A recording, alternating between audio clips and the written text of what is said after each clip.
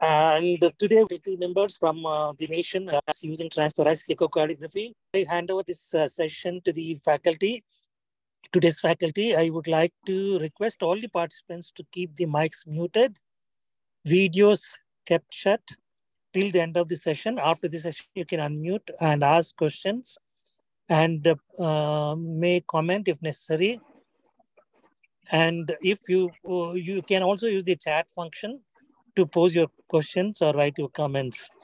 With that, I would like to introduce Dr. Manjula Sarkar, who is a very eminent cardiac anesthesiologist from Mumbai. She will be the she will moderate this session today. And Dr. Amarja Nagare, again, accomplished echocardiographer, cardiac anesthesiologist. She will be dealing with the subject, today's subject. With these introductory words, I would like to request Dr. Manjula Sarkar to take over. Thank you once again for joining, and I look forward to having you all the time. Thank you so much.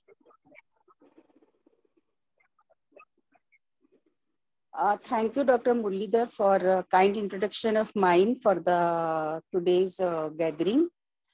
In the modern era of biotechnological advancement, dealing with 2D transthoracic echocardiography is really making our life a little easy for taking care of the cardiac patient. Those are coming to us for cardiac surgeries as well as for non-cardiac surgeries. 2D echo is gaining popularity in view of ease to learn the technique, how to do it. And it is very simple tool for us to take care of our patients for the better management.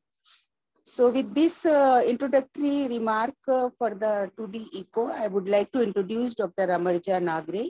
Dr. Amarja Nagare is going to tell us how it is going to be useful in our practice.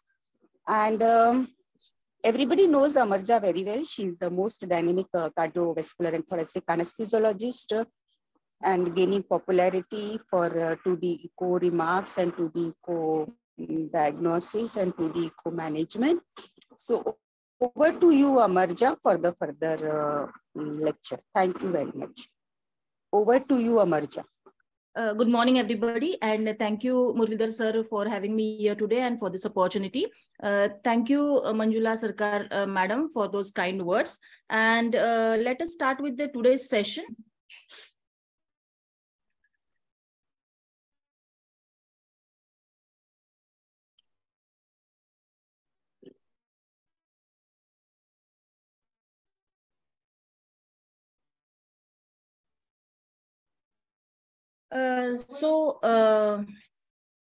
Today's session is very, very important. We all are very well versed with transesophageal echocardiography. For us, transthoracic echocardiography is not difficult at all. So let us today see the basics of transthoracic echocardiography. The interpretation of echo is the same, be it transthoracic or transesophageal echocardiography. Just we have to learn the transthoracic modality as to how to acquire the images, how to interpret is no big deal for us as cardiac anesthesiologists. As we all know, echocardiography is safe.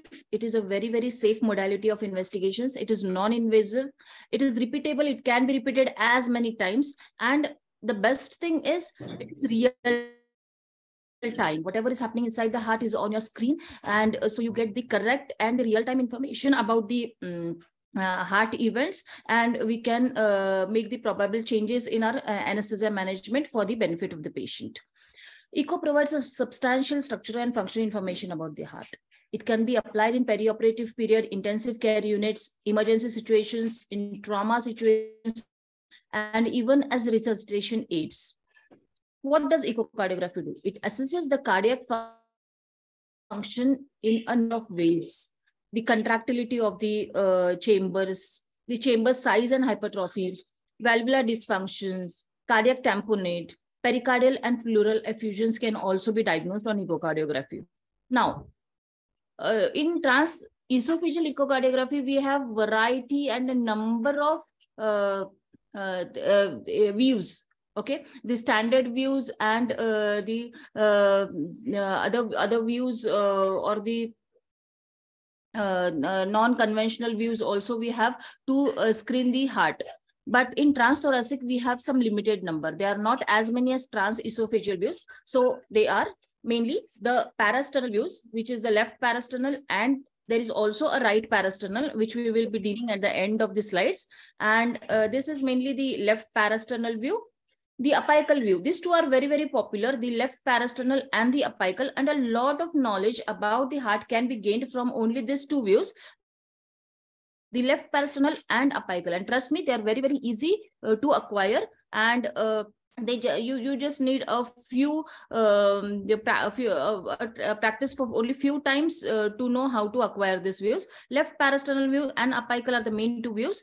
Whenever you do not get these views properly, such as patients who are obese or who have heavy breasts, or patients who have bandages or drains, and if it is not possible, or even subcutaneous emphysema, in these patients you may get poor windows, or post-operative patients as well. And that time, for our rescue comes this subcostal view. So subcostal view also you have to be very well versed, and it is a very, very easy view. And everything from the everything or all the points which you are going to see in the apical and the left and the parasternal views can be sought from the subcostal views as well. The fourth is the suprasternal view. Though this has limited structures are seen through these views sometimes, and for us as a cardiac anesthesiologist, this view is also important, because we have something important that we can diagnose in this view, and we will be dealing it in the subsequent slides. Now coming to the first and a very important view, that is the parasternal long axis view. In this, the patient position is the left lateral position. Why left lateral position? Is because the heart falls near the chest wall when you give left lateral position. But as an anesthesiologist, in the perioperative period, you may not always have this facility that you may put your patient into lateral position or the left lateral position. So you have to be okay with, or to practice with the supine position as well. And in the perioperative period, it is not that I'll stand on the left side of the patient and do my TT examination, or the right side of the patient. Either ways, you have to be acquainted with this with it. So patient position is the left lateral position. Transducer has to be placed in the left third to fifth intercostal space near the sternum. It is parasternal. This is the sternum, and the parasternally you have to place it between third to fifth intercostal space. The orientation marker has to be always towards the patient's right shoulder in P-lax view. This is called the P-lax view, and in this view, the orientation marker has to be towards the patient's right shoulder. This is the only view, my dear friends, wherein the orientation marker is towards the patient's right shoulder. All views, it will be other than the patient's right shoulder. Okay. So 20 piece or 20 piece, 40 piece. So other than this view, One second, please keep all the mics muted, except the speaker and the moderator till the end of the talk. All the mics must be muted till the end of the talk, excepting the speaker and the moderator. Thank you. So the orientation marker has to be towards the patient's right shoulder in P-lax views. In any other view other than P-lax view, it will be towards any other position, not the patient's right shoulder. Fine. So what structures can we see in the P-lax view? P-lax view gives us humongous information. Everything from the heart can be sought out here. Like, see, here is our probe. Fine. So it is kept on the anterior chest wall. Relatively, transthoracic echocardiography is very, very easy as compared to transesophageal echocardiography, because it is literally the anterior side of the structures. Because we open the heart, we see it daily, so we know what is just lying beneath the sternum. When you open the sternum, you immediately see the right ventricle, right? So this, you keep the probe here in the left parasternal long axis view. This is your probe. Immediately you see the RV. This is the interventricular septum. This is the LV. Yes, the LV then opens into the aortic valve. This is the ascending aorta, and this is the aortic valve. This is the ascending aorta. This has to be your mitral valve, and the LA, the inferior wall or the posterior wall, or nowadays called as inferior wall. Okay, so this is in diastole. You have ECG, you get it with ECG. If you don't have a ECG, actually, ideally, you always have to have ECG with your films. But if you don't have in an emergency cases or something then you just see when the mitral valve is open, it has to be the diastole. When the mitral valve is closed, it has to be the systole, or the aortic valve is open, it has to be the systole. Either ways you can see. And these are the structures which are seen in the PLAX view. What do you assess in PLAX views? It is the LV systolic function, that is the contractility or the ejection fraction as we call it.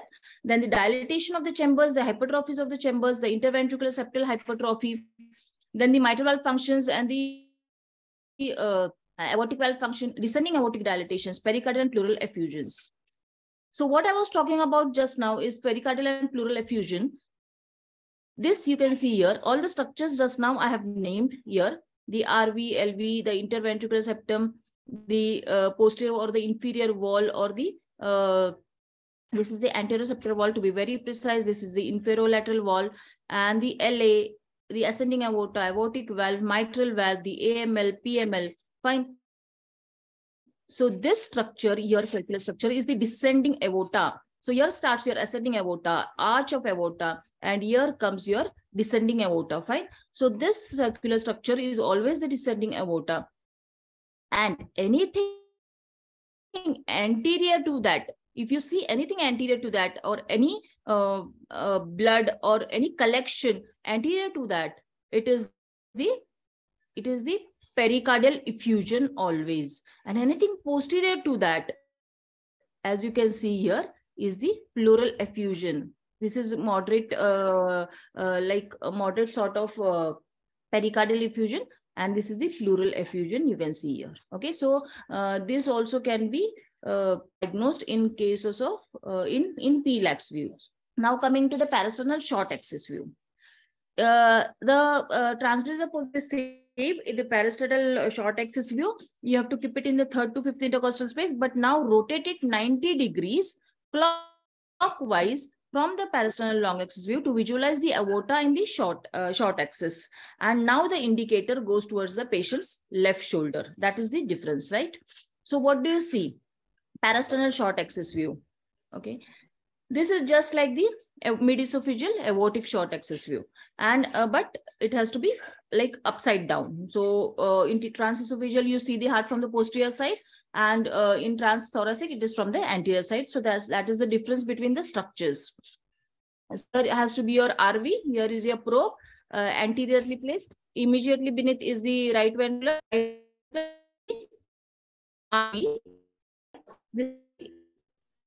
RA. This is the LA, the interatrial septum.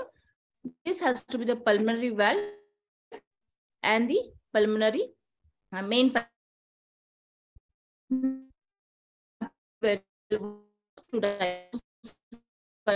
like and which in cases of so for that we have to diagnose this, and the besides the LA appendage is the left coronary cusp. So am I clear in this? This has to be the RCC because it is adjacent to the RV or the RVOT, and interatrial septum, it is always the non-coronary cusp. The remaining is, you can say, is the LCC, or you can just say it is the the cusp which is adjacent to the LA appendage is the LCC. Now coming to the parasternal basal short axis. So up till now what we have done is we have seen the parasternal long axis view, wherein you have viewed the heart in the long axis. Then we have cut it and we have seen it in 90 degrees, but directed upwards, so towards the head. So we could see the parasternal short axis view of the aorta. we have cut the aorta and we saw the aortic short axis view. Now we are going to tilt it a bit downwards towards the patient's left hip.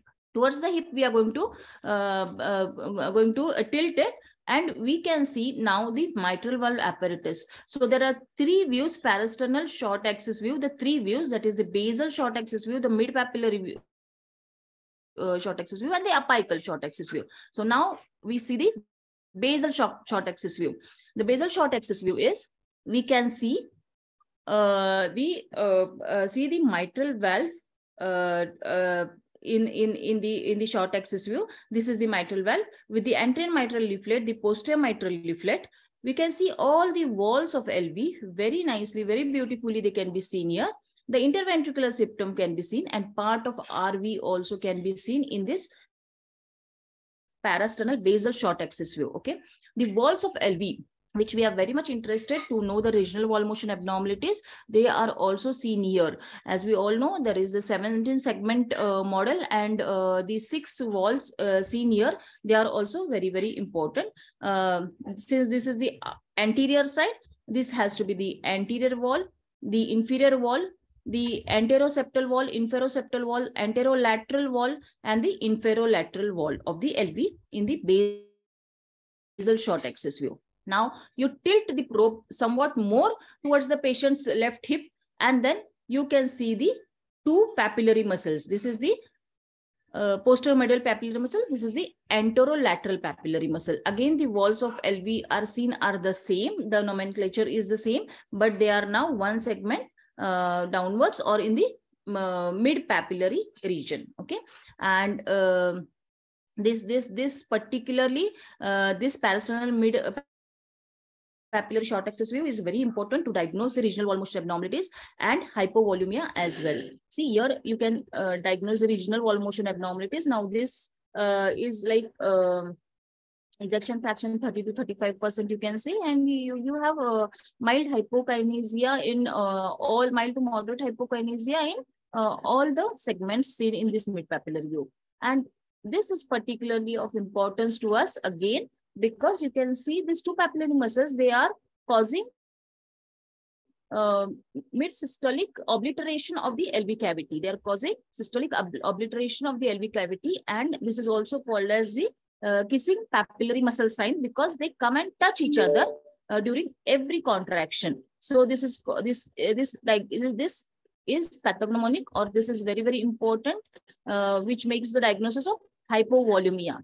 Okay, so this is hypovolemia, which gives you this mid-systolic obliteration of the LV cavity.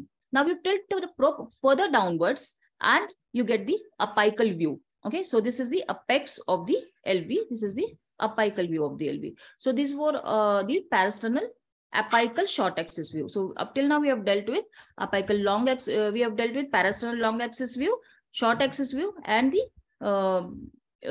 apical short axis view as well. Parasternal short axis view as well. Now coming to the apical 4-chamber view. Now here the patient is again into the supine position with the left lateral tilt ideally, and now you place your probe in the 5th intercostal space in the left midclavicular line or at the apex impulse. So this is the 5th intercostal space in the left midclavicular line or at the apex impulse. You place the probe. You have to find out the best view, and the orientation marker is now towards the patient's left shoulder. So this is the apical 4-chamber view. The ideal view is seen here. And how do you diagnose, or what all information do you get from this view?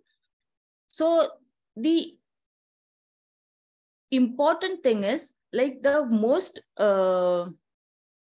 globular largest chamber is always the left ventricle. In ideal situations I'm talking about, is the largest and the globular chamber is usually the left ventricle. This usually forms the apex. This is the left ventricle, and this usually forms the apex.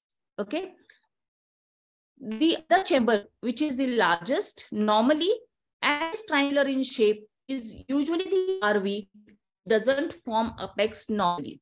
And this until it is dilated, it doesn't form apex. So this is the LV, this is the RV. One more sign why this is RV is the moderator band. Moderator band is always seen as a white streak in. So RV is triangular. RV doesn't form apex, has a moderator band. One more important sign, because we all atrium, left atrium always shows the openings of the pulmonary veins, as you can see here. So the remaining is the RV. Now, sorry, RA. So this is the LA and this is the RA.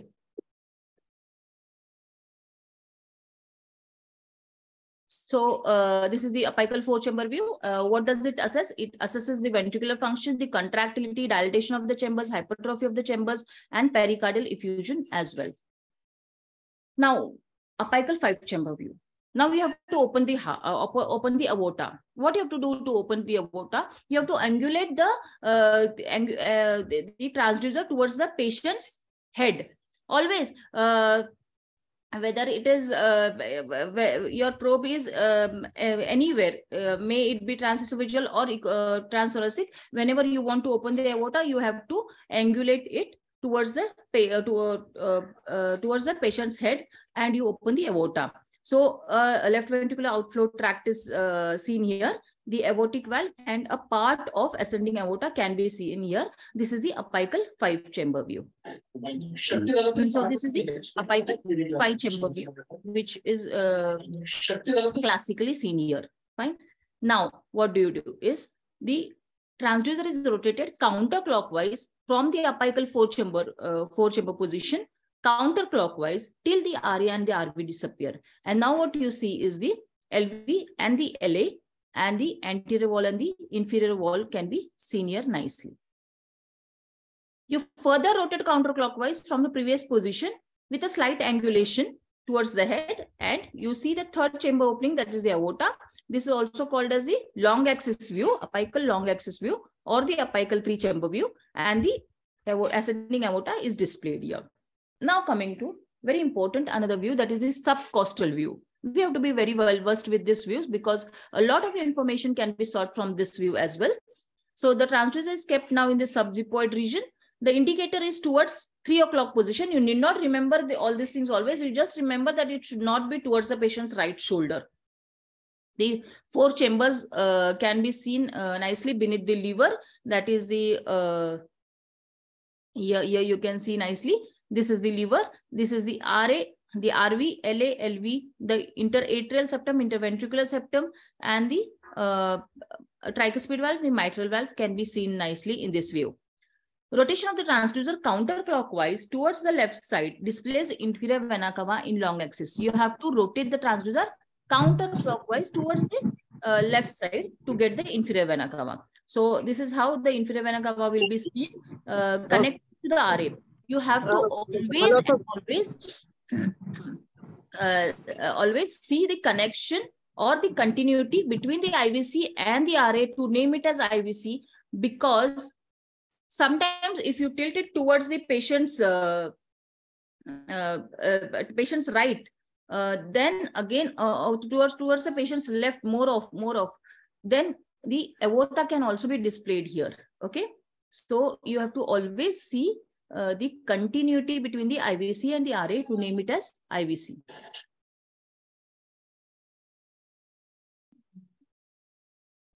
So this is the subcostal view, and you can see this is the RA, and yes, this is the opening of the IVC, and this is the IVC in the long length. Yes, and you can see the continuation of the, this is the hepatic vein, and this is the IVC.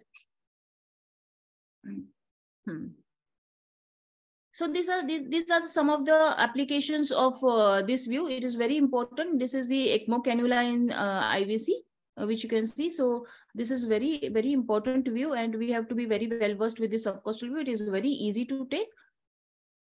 And if you are unable to take, you have to just ask the patient to take a deep inspiration so that it gets visualized properly. So this is the full length IVC, you can see. And the whole length of the cannula can also be senior very nicely in this view. This is the IVC thrombus, which is senior from renal cell carcinoma. Now coming to the last view as such, the standard last view, that is the suprasternal view. The transducer is placed in the suprasternal notch. The transducer's indicator is towards the patient, towards 1 o'clock position, as you can see here.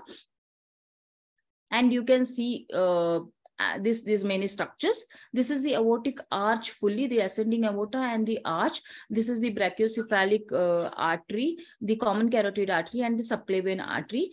Descending aorta and the RPA is visualized here. This is the LA. And let me tell you, it is very important view for us as such, because the tip of the IABP can be seen here. It has to be always beneath the subclavian artery, right? So in the descending aorta, tip of the IABP will be seen here. One second application of this suprasternal view is that the PDA is diagnosed in this view. The RPA, it is the connection between the usually the PA and the descending aorta, which can be seen, and the device can also be seen here. And so this is our recent patient, and just see, this is the device in situ, which can be seen in this view. Okay. So this is the device here in situ, PDA device. Now coming to some unusual views, but they are very, very important views. And this can be called as the additional views to gain some more important information about the structures. This is the right inflow view. And in this, what we have to do, how to take this view is, you just keep the left parasternal axis, you get first, and then you just tilt the probe towards the patient's right hip. Towards the patient's right hip to see the tricuspid valve. To see the mitral valve, it was towards the patient's left hip. Now it has to be towards the patient's right hip, and you see the whole of the right system, the RA, the tricuspid valve, the anterior leaflet, posterior leaflet, and the RV. And you see this IVC and SVC as well. So this is also called as the bicaval view. When you get this bicaval view, you can get the information about the SVC and IVC as well. You have to tilt the probe towards the patient's right hip. Another view is the RV inflow-outflow views. In this, you can see the pulmonary valve and the main pulmonary artery, and the RPA and LPA can also be seen in this view very beautifully. So this is the main pulmonary artery, RPA and LPA can be seen in this view. Now coming to another view, that is the right parasternal view. This is the additional view, wherein you have to place the probe on the right parasternal area between 3rd to 5th intercostal space, just right the left parasternal view, and you can see the aortic valve here and the ascending aorta. So sometimes when you have to see the ascending aorta, you can see it from the right parasternal view as well. So this is the aortic valve, and the ascending aorta can be seen in this view. This is the right parasternal view. This is the subcostal bicaval view. Just now I had shown you a bicaval view from the parasternal region. But now this is from the subcostal. You see the the RA, you see the IVC, and then you can again see the SVC as well. So this is the subcostal bicaval view. And how to take this view is, first you have to get the IVC as such, and then increase the depth and angle of the transducer towards the head.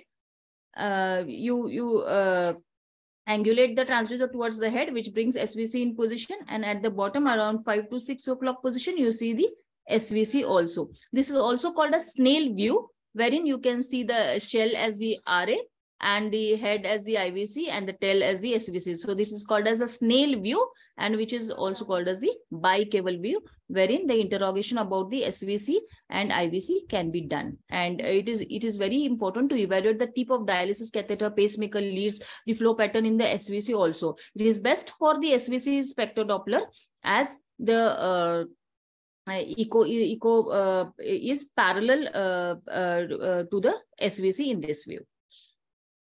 So this is the classical SVC view, or the snail view. The RA, SVC and the IVC can be seen here. So that was all from my side today. And thank you so much, Moderators sir and Manjula madam, for having me here today and for this opportunity. Thank you so much.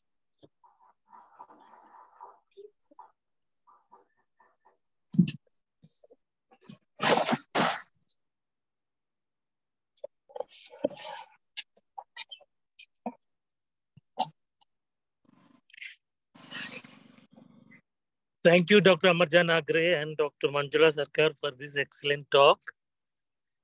And Dr. Manjula, can you unmute and take the discussion forward? Yeah. Thank you, sir. Yes. Thank you, sir. And thanks, Amarja, for such an excellent lecture. As usual, your lectures are always, worth listening. Thank And with the help of such a small 2D echo tool, we can find out so much about the patient and so much detail about the system. There are few questions in the chat box. I would like to tell you about that and you can answer. The first question is, in which view to best evaluate the regurgitation and stenosis of aortic, mitral and tricuspid valves? Ma'am, the aortic valve, what I would like to say is all the valves, as you have named them, should be evaluated in all the possible views, be it transthoracic or transesophageal. You need not do it in one view and then comment about it. So ideally what has to be done is you have 2-3 views as such, wherein you can interrogate these valves. That is the parasternal long axis view. Then we have parasternal short axis view, wherein the mitral valve, also the parasternal aortic valve short axis view is also excellent view. We have to evaluate them in both the valve, both the views. Also, the apical views are very, very useful for tricuspid valve and mitral valve. The apical 5-chamber view is important for interrogating the aortic long axis view as well. So the advantage of transthoracic echocardiography here is that, sometimes in transesophageal echocardiography, we may find it difficult to go into the transgastric, deep transgastric view to interrogate the aortic valve in the long axis. But here the 5-chamber view is very easy to acquire. Okay, so even if preoperatively you do that, and post-operative also, if you do that, it is of much useful, I think. Yes. So you mean to say that you can't find out in one view all the valves, and we have to take the different views to decide and to get the proper information regarding any of the valve, right? Yes. So all the views have to be always interrogated before you come to a conclusion about any valve. Okay. Now the second question is, wonderful presentation and explanation. Thank you. So many people has said this, and excellent talk. So many people has told this. Now I want to know which are the difficult thing you find you are not able to diagnose with the help of 2D echo, and you have to confirm it with the transesophageal echo. Can you comment on that? Yes, ma'am. Ma'am, actually, transthoracic echocardiography is very, very limited. Firstly, we have only anterior chest wall to see. We cannot rotate the probe in various directions and in various angles as we do it in transesophageal echocardiography. So transesophageal echocardiography is very, very versatile, one thing. Secondly,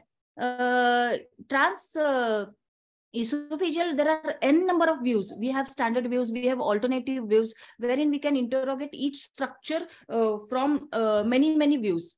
Here it is not possible as such.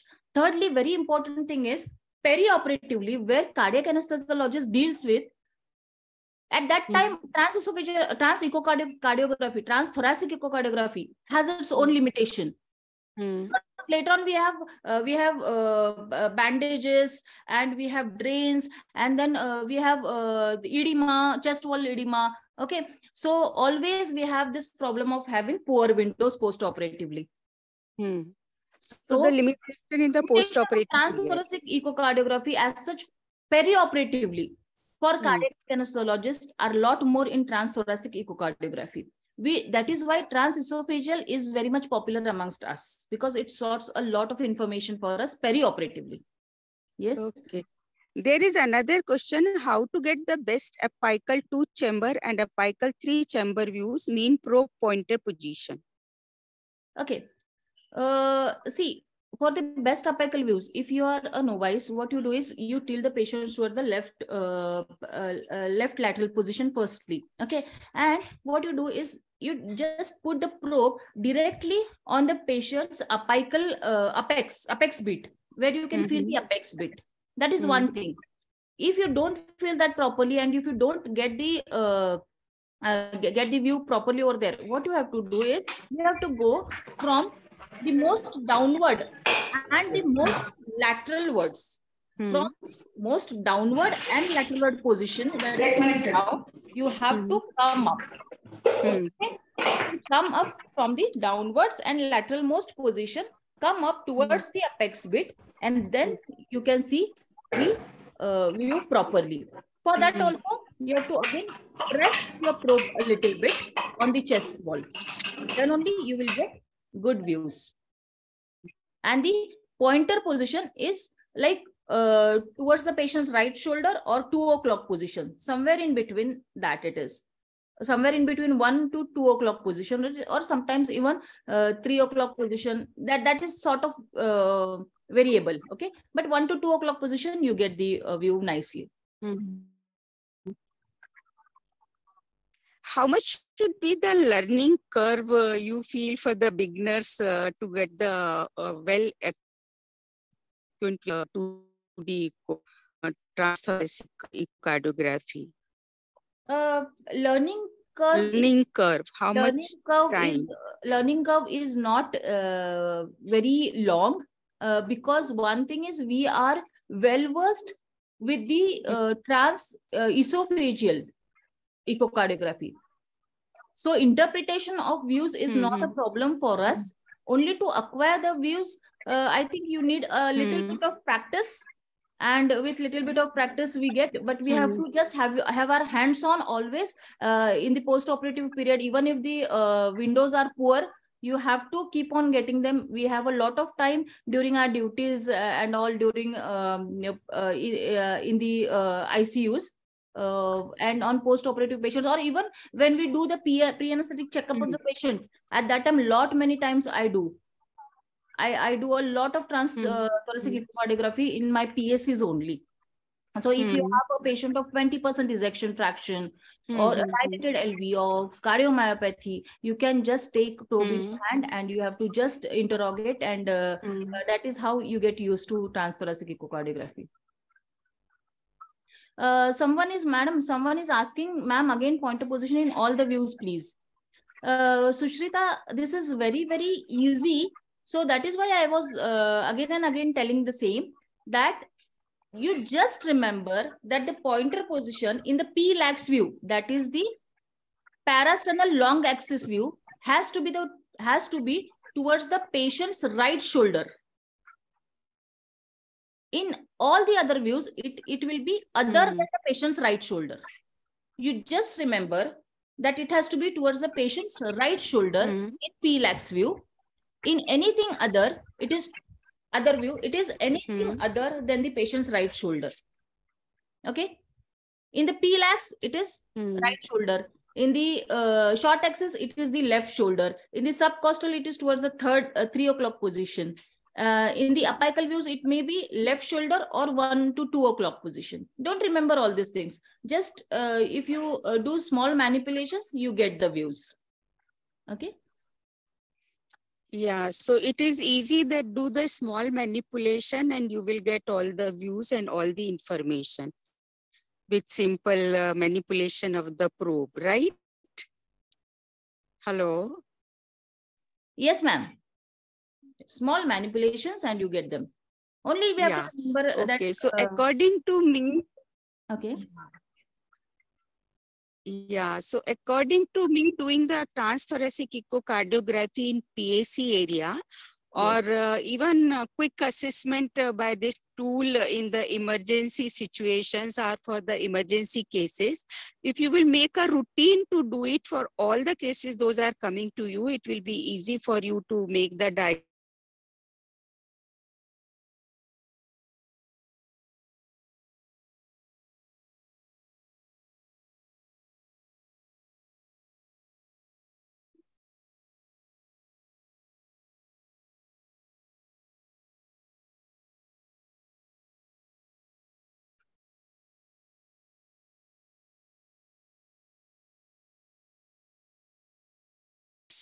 System is concerned. You will take as a routine tool.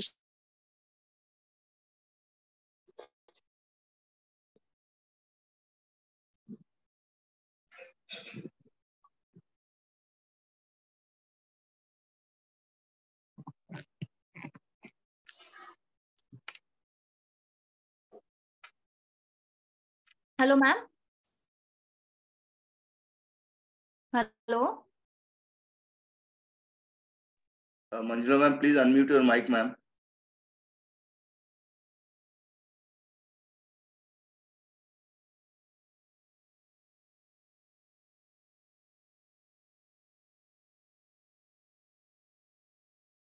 Hello. Hi, ma'am. Hello. So we would like to conclude the session here. Excellent talk, Amarja. And I hope that all the participants got the general information regarding this technique and this tool is concerned. And if you practice it for transthoracic echocardiography for routine practice, it will be really useful. So thank you once again for you all. And Sanish, we can conclude now. Thank you. Thank you, ma'am. Thank you for having me. Thank you so much. Thank you, ma'am. Thank you, everyone. Thanks a lot. Bye.